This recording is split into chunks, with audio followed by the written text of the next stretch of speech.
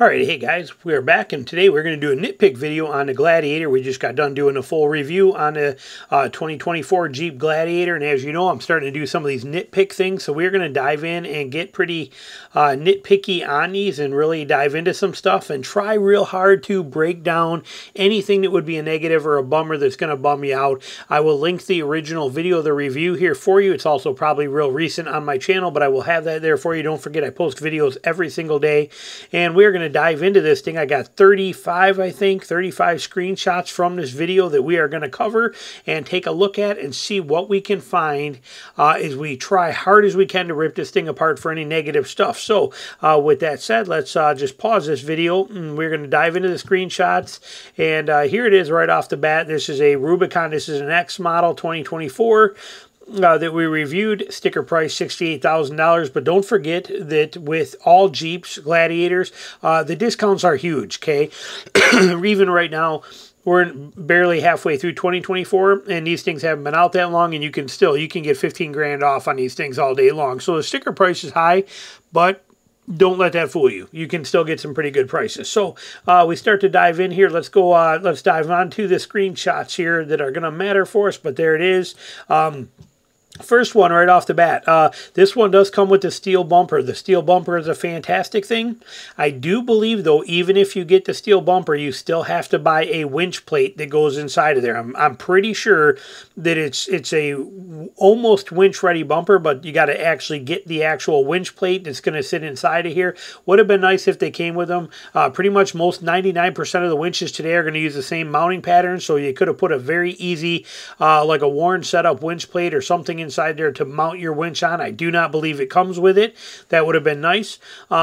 And also notice that we do not have that cover on here that is covering up where the bottom of the cooler is, and you also got the sway bar disconnect linkage and everything down here. Would have been nice. The other models have this. If you don't have this bumper, it's got an extra little plastic guard up here that is missing. You don't get it with the steel bumper. Not sure why, but you're not getting that option. Moving on to the next one here. Right here, you will notice in here, you're going to see it. I'll show you a couple different specs of it here, but again, I am a stickler for things lining up and being spot on perfect. And we have one, you can see this little weird gap right here between the hood and this valance. You will see this again. I will bring it up again, but hang on, can I move that over? Yeah, right here. But right here, this little gap change right here kind of annoys me. And again, we are being super nitpicky. Okay, I'm not going to lie. It's very hard to find things that aren't spot on this thing. This thing is pure gold. I'm sorry, and I don't mean that like as a biased thing because I own one. When I'm done with this video, if you think I missed something, or I mean, I'm showing you a lot of screenshots. If you think in any way at the end of this that I was somehow biased and left things out on purpose, call me out on it because I don't think I did. I mean, this thing is pretty awesome. I think I did a pretty good job covering it here. So, so moving on from there. This is the underside of here underneath. Now, we do have a solid front axle right here. We got all of our tie rods and everything right here, and track bars and all of our stuff here. They do have this really good steel bash plate here in the front that you can see right up here. That's a very nice thing. It's going to cover a lot of that. There is no front skid plate, but there's really not a way to put a front skid plate in. That engine is tucked so far up in there, I don't think it matters. And you do have a skid plate over the cross member that's, you know, in a Y pipe back here, but a lot of people would look at this and wish there was a front skid plate on it. I don't really know how you could. I'm sure aftermarket does, and they can add something else on here. If there is an option to put a better skid plate on here, would have been nice if they did, especially on this Rubicon X model, which is designed for sliding over rocks and everything like that. They already did a really good job underneath here, and these cross members are there in perfect setup and things like that. But if there was a way to put more skid plates on it, I think they should have done it from the factory on this model. Excuse me. All right, next slideshow or next screenshot we got on here. This is a pet peeve for me, especially because I'm in the mud all the time. This grill is exhausting to clean out. Okay, all these little honeycomb things and then the little side honeycombs, they are brutal. Mine are dirty all the time. I don't care how many paint brushes you use or detail brushes or what you do trying to clean the dirt out of these things. Then the mud stains. Okay, you'll get most of the big chunks out, but the mud staining, little mud specks all over in here are brutal, hard to clean. It is exhausting to clean this grill. There's no doubt about it. but is what it is. I mean, it's been that way forever, but it is very hard to clean that. Going on from there, the tire thing is kind of a bummer here. Okay, this is a Rubicon model 2024. There's no, and we got the gearing, we got the capabilities. There's no reason for this thing to be coming with 33-inch tires anymore. It should be coming with 35, 1150s like I put on mine. Stock, they fit, they don't rub, they don't cause any issues, they work fantastic. They're not much more weight in there. There's no reason for this type vehicle to come with those, especially when we have the Bison and the AEV edition.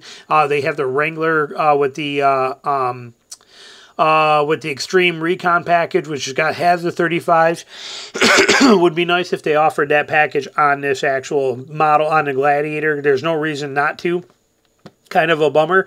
I wonder if maybe the reason they don't is so they can get in and out of it easier, because it is a pretty tall vehicle when it comes to that kind of stuff with the way it sits. But I'm not sure, but I think it should have came with bigger tires right off the bat. It should have been 35s on this in today's world. Okay, a couple years ago that's fine, but with the Bison and having 35s, the AEV edition having 35s, and this thing's so easy to put 35s on without changing anything, there's no reason not to. That's what I'm covering here. Is there anything I missed in there that I was... Oh, here was that hood gap again here too. See this? See this little change right here? That catches my eye, especially on this white one, very seriously. It's not going to, change my mind on anything, but again, we are nitpicking. We are ripping it apart on any possible way we can, and this little drop gap change right here is one of those kind of deals. Going on from here, here's where I was talking about the tires. Could be bigger. No doubt about it. Could be bigger. Same thing there. Now here, also notice with this steel bumper, you got this big open hole in here. You can see it over on the left side of the screen, and these wires that are popping out right here. That should have been fixed a little bit too, and this should have been covered. If you notice on mine, on my Gladiator, this area, which is solid plastic on mine, is covered with mud all the time. And having this open here where you can get mud shooting inside of there, I don't know if I like that idea. And having to try and clean mud out of the inside of that bumper all the time, this should have been completely covered on there. Moving on to here, everything here looks good, but notice that we do get a little rust. Not that it's a big deal, but they coated the entire sway bar, but they left the end link open. Again, we are going to nitpick. That is this video, nitpicking. Okay, nitpicking. And, well, that would be, I guess you could call that a nitpick right there if you want to.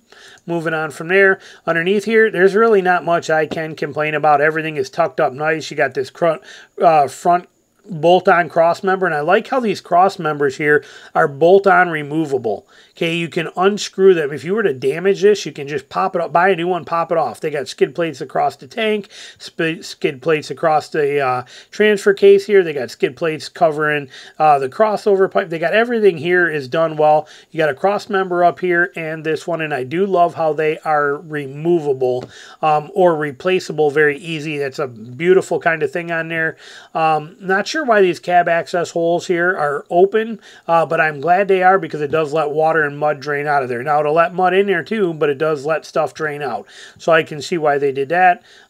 Moving on from here, here's that gap again. Again, I grabbed some different screenshots, but that's what we're talking about right there. Kind of a little bit of an annoying thing, and you notice it pretty hardcore on this white where all these lines are jumping out at you. On mine, I never noticed it on mine. It's gray. Never noticed it, but I noticed it here, and again, we are being very nitpicky. I am going to rip it apart any possible way I can, and that's one thing that I call there. Here again, just an under look on the front side. Everything here is good. This is just gasket material that overflows. I'm all right with that. This here is fine. It's again, I'm not seeing anything under here that's freaking me out or bothering me on any kind of level. I think they did a great job on this. You can see the skids here. You can see that back there where it matters. See how far tucked up the motor is, so you're not going to hit anything there. So I'm okay here. I don't see any issues there that are bothering me. Same here when we dive in a little deeper. Like I said, everything is tucked up in there nice. You can slide on the control arms real easy. Like I said, I'm not seeing anything except for this right here. See this weird little flat piece right here? I have no idea why this is here and what this does. I have it on mine too, and I was going to clean it. I don't know what this thing is, but I'm assuming this could have probably been cut off. It sticks down. You can see it hang down. I have no idea what it's for. I never looked at it to see what it's for, but this thing here, like I said, it's just annoying. You can see it from the side. I don't know what this thing is, but whatever it is, this could have probably been solved a little bit better. I'm just not sure what it is. Moving on from there, we got here, motor-wise, I didn't really have any complaints on this, but I wanted to show you how beautiful this is. Look at where the oil filter is right there. Oil fill right here, oil filter right there, and when you go to drain it, you can crawl underneath this thing with tons of room, get to the drain plug right here. I mean, oil changes on this thing are just the easiest thing in the world to do. I straight up love how simple it is. But another thing here, though, it does have a prop rod. It would be nice to have hood struts. Some people would say that if they wanted to. Again, you're talking a very expensive vehicle. Maybe put some hood struts on it. Me, personally, I don't care. Prop rod works fine for me, but that might be a hit that some people will think of. And here we have PPF, okay, paint protection film on the back fenders. You can see the line right here, okay, right where my finger is. It goes here and it wraps down, and it doesn't go all the way to the corner, but it wraps down and then it comes back up and it goes, and it covers a lot of this. This PPF should have covered all the way up here to about right to this spot, and it should have also been on the back side of the front fenders. The reason I say that is mine get beat up all the way up to here, all the way up to the curve here. Mine are getting chipped up and dinged up from rocks and from mud, and it's always got mud on there. This PPF should have been more liberal and more better, you know, should have went with a bigger patch on here. If I owned one of these with painted bumpers or painted fender flares, I would actually redo that. I would rip that old PPF off and I would put my own on there and I would redo this the right way. Now, and on the reason I would put it on the back of the front fenders, look at these tires. You got mud tires on here. When you are stuck and you're trying to back out, these tires are throwing mud all up to the front end, and all that mud and rocks are hitting your front fender flares on the backside. Mine are always covered with mud, so I would have liked to see it there too, just for those situations. After all, it is a Jeep. It is a Gladiator. You're going to be running it backwards when you're stuck. You get in these situations, those tires are throwing stuff. It would be nice to have that PPF protection on the other fender flare on the back of the front. Now the body's protected pretty well because it sits in so far from everything else, but that front fender needs some. Here we go right here on this one. Again, when you're talking about a truck of this price, okay, even though they're good deals on it, you are talking about a $68,000 vehicle here.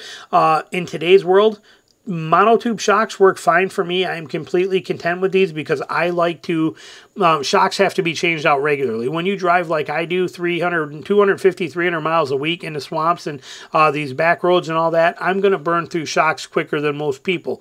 So for me, I'm quite content with these. Okay, these Rubicon Reds are great shocks.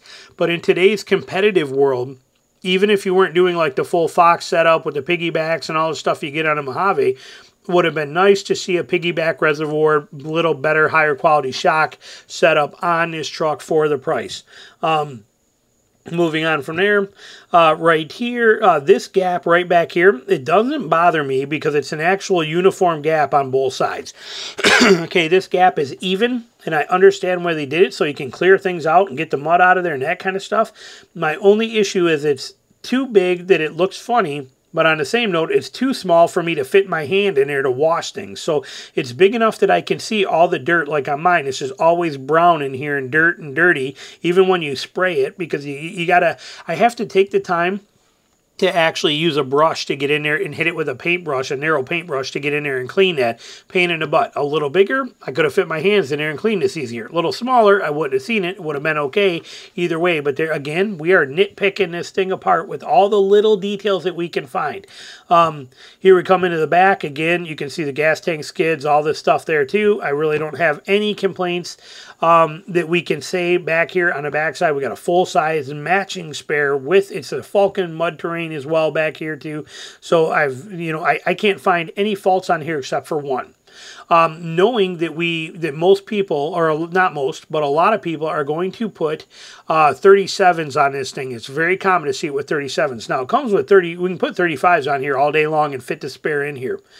To fit a 37, you have to go with an aftermarket track bar here to get this so that it gets a little bit of a bend in there so that you can fit a 37 in here, and then you can.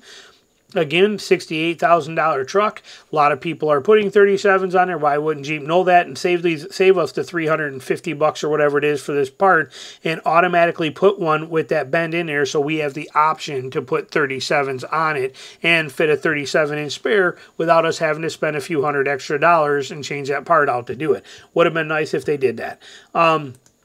And back here, now this one, there's no complaints here, but notice how beautiful these tailgate lines are compared to a lot of other trucks out there.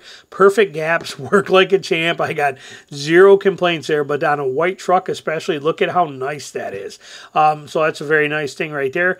Rear window, like in many of the trucks today, could have been a little bigger, but that's all trucks do that today. Now notice, you will see this again, but see how you have these plastic cap rails on the sides? Don't mind that, or I don't mind that. Notice you got the one on the tailgate here is nice and flush to it, so it all lines up good. Notice in the front there's one missing. Okay, it's like that on mine too. They don't put a cross plastic guard up here on the front, which means that when you buy a tonneau cover, you got to add extra foam there. There is no reason for this, another one of these, to not be going across there to make this all one flush surface. Okay, that's kind of just mind-boggling weird, but that's the way they do it. Back here, we got no complaints on anything here. The tie downs are good.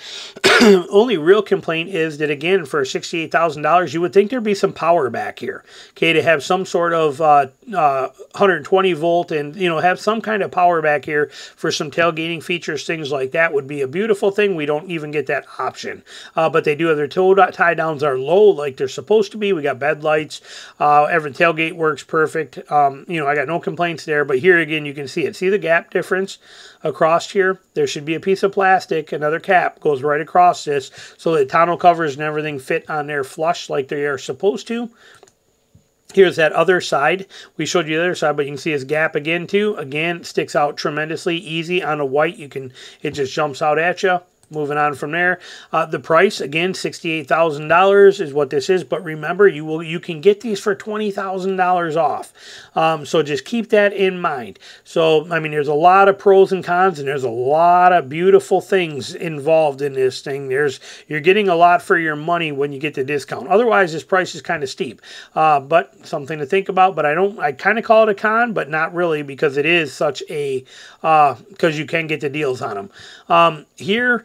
This one here is no sill plates, okay? These door sill plates. See, me as a short guy, when I step out, I put my heel of my foot goes on here when I step out, and I put sill plates on mine. They were not expensive, but it would be nice if a truck of this caliber came with these plates on here, or even some PPF on here just to protect this as people are getting in and out on there regularly.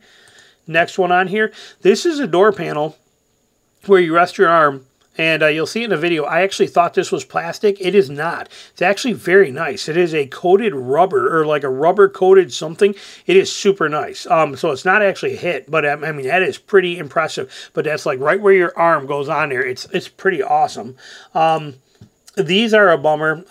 You know, everybody hates these. This is a door panel. They put this little mesh in here. They wear out over time and stretch. You got to replace them. Why? They just need to close this off. Just find out what the distance is from here to the seat. Fill that space with a piece of plastic on here so we can actually use it. I know these are a Jeep thing. They've been around for a long time, but they don't work that good. I throw a lot of little stuff in there, and it's nice that crumbs don't get stuck. But, you know, again, we're not talking about a $30,000 Jeep anymore. We're looking at a $70,000 Jeep or a $60,000 Jeep. We need to update some of this stuff on there. Would be a gold mine.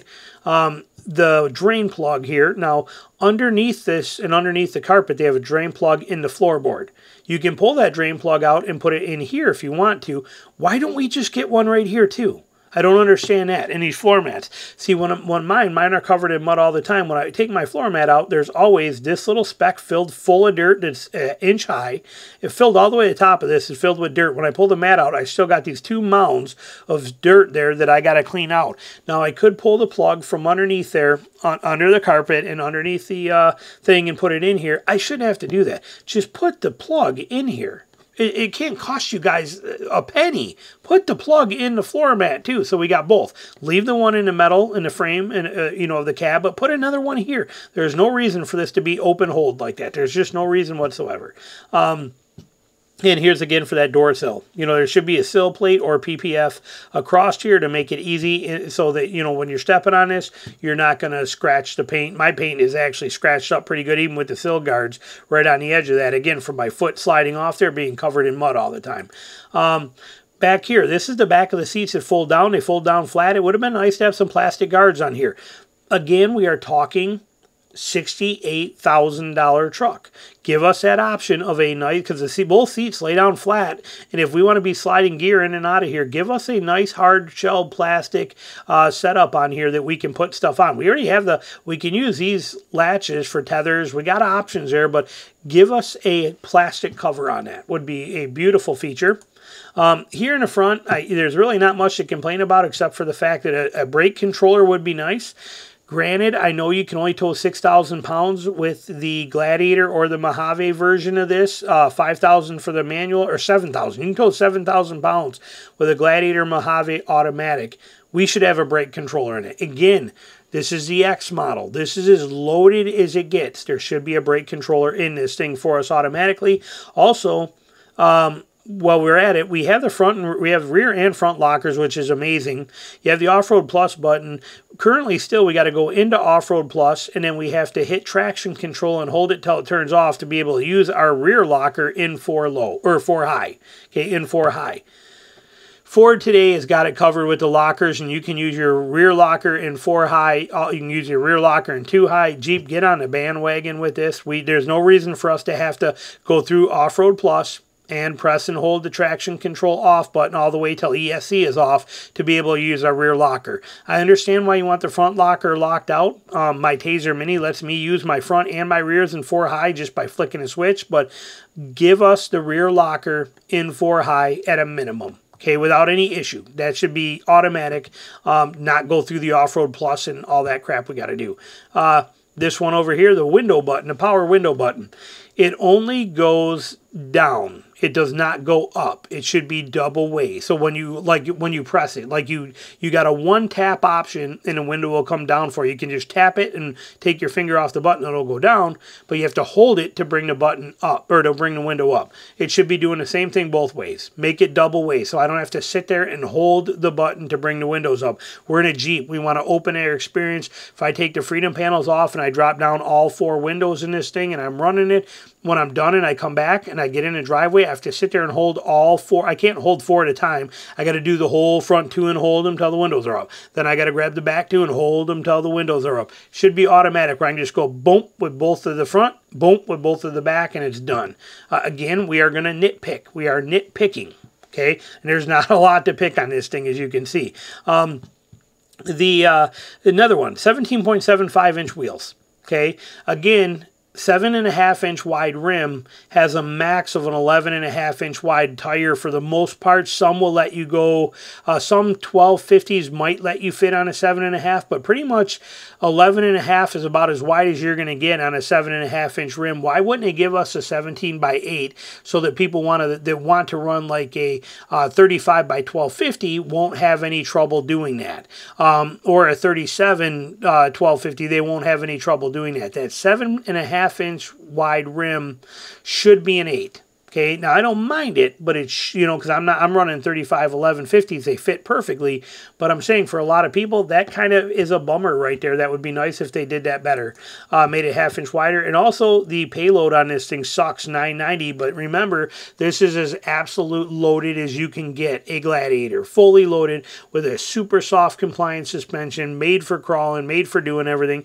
but 990 pounds is definitely kind of light on there. And I know people are going to be like, well, you can't, that's horrible. And I get it. It's not great, but it is what it is on a vehicle like this.